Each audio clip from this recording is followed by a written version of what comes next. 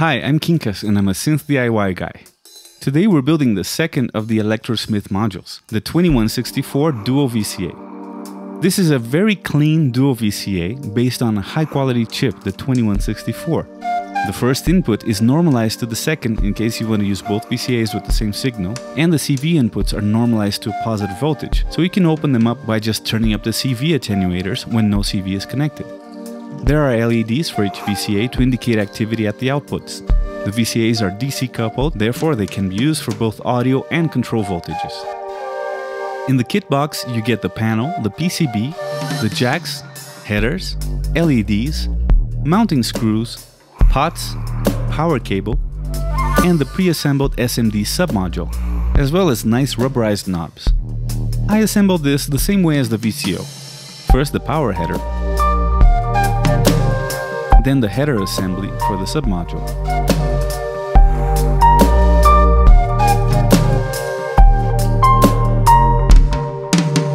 Then I removed the submodule and started snapping on the jacks, pots and LEDs without soldering anything yet.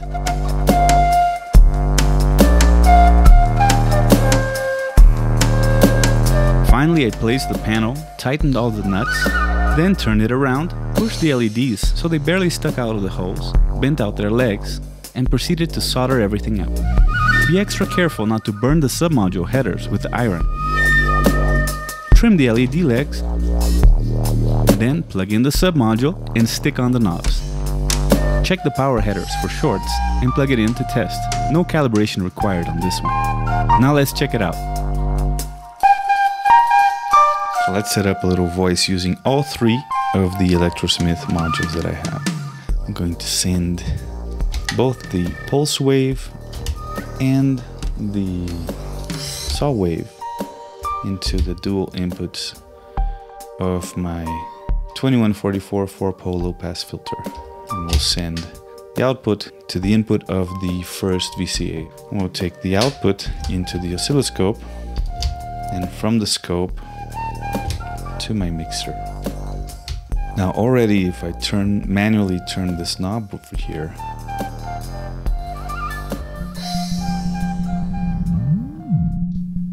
look, it's pinging because I have the resonance all the way high.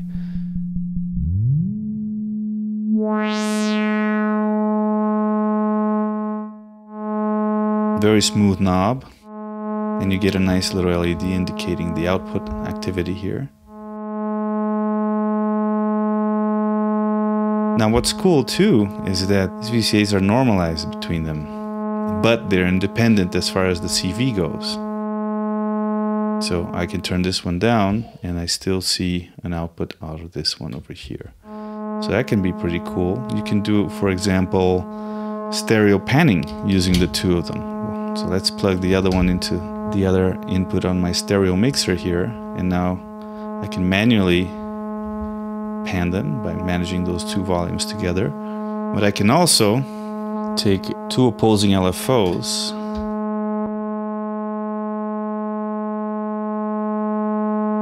and send them one to each VCA. And there you have it. I took two opposing LFOs from the filter 8 and we're getting auto pan.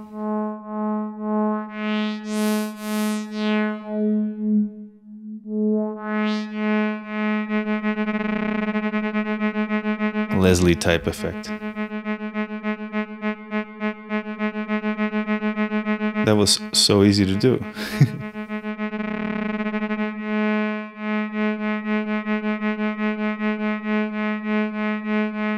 Alright, now let's send them audio rate and see how it reacts as AM.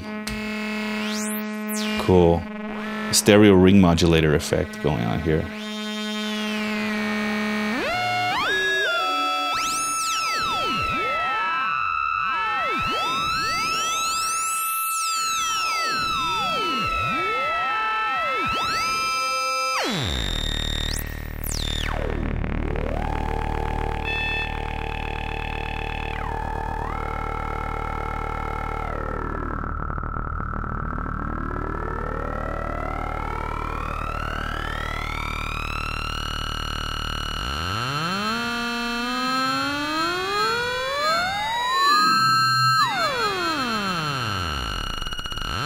Yep, you can truly never have too many VCAs.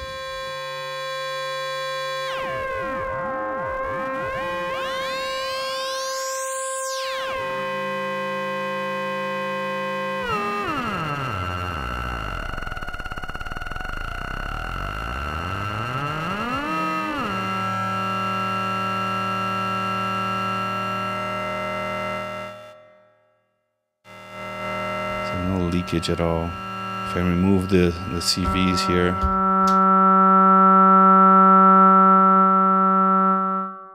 cool. Let's do a little voice. We'll take the LFO to the filter cutoff.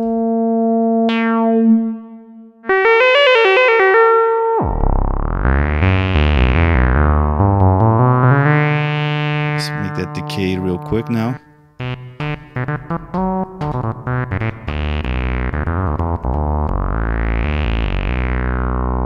Nice.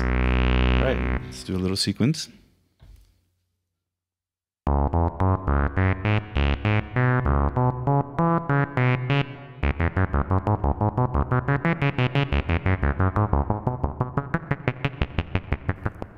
See how snappy it can get.